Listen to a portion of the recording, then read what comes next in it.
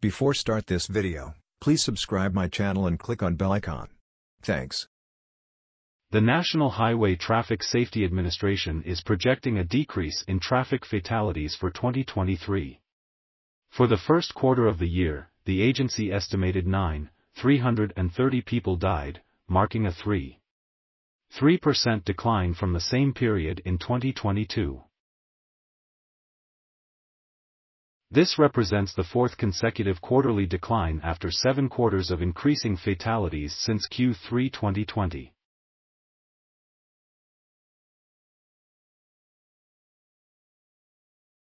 Despite a 2.6% increase in vehicle miles traveled, the estimated fatality rate for the first quarter of 2023 decreased to 1.24 fatalities per 100 million vehicle miles, down from the projected rate of 1.32 in 2022.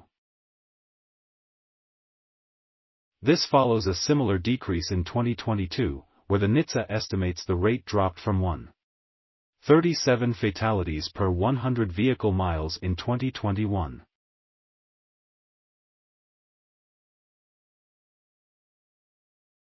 U.S. Transportation Secretary Pete Buttigieg expressed optimism about the downward trend in traffic deaths, which have been steadily declining since the pandemic spike.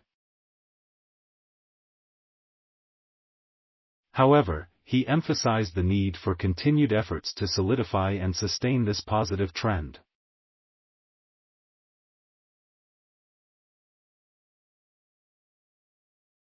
NHTSA Chief Counsel Ann Carlson acknowledged the progress but highlighted the persistent issue of preventable crashes and emphasized the agency's commitment to reducing traffic fatalities.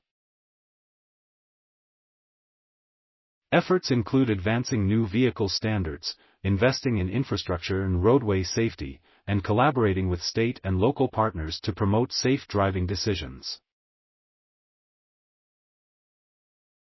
To address the traffic fatalities and serious injuries crisis, the Department of Transportation introduced the National Roadway Safety Strategy, NRSS, adopting a safe system approach that focuses on safer roads, people, vehicles, speeds, and post-crash care.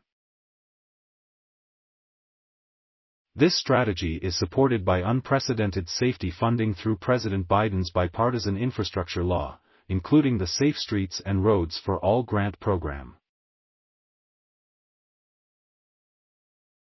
The DOT has also implemented several initiatives to enhance roadway safety, such as proposed changes for advanced pedestrian automatic emergency braking, AEB, upgrades to the new car assessment program, NCAP, with a proposed pedestrian protection program, and rules on rear impact guards.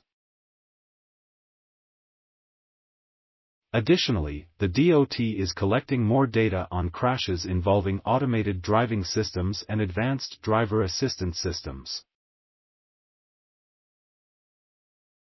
It also conducts vulnerable road user safety assessments and establishes workgroups to issue reports and advance roadway design models.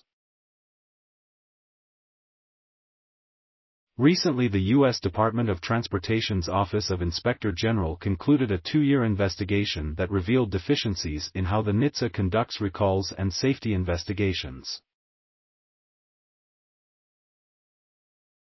The findings of this investigation included failures to consistently document information and complete preliminary investigations within the organization's target timelines.